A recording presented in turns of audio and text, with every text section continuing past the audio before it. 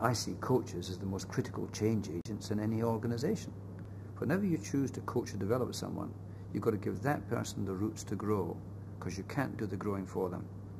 Then you've got to have the courage, the skill, and the timing to push them away from you, because you can't do the flying for them either.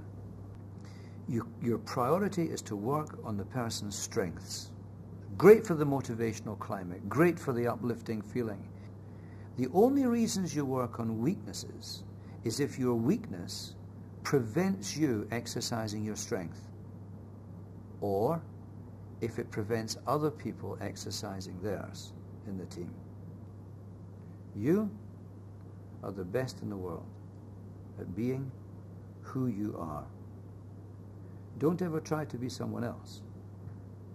Just be better at being you, and you'll always touch your mountaintop.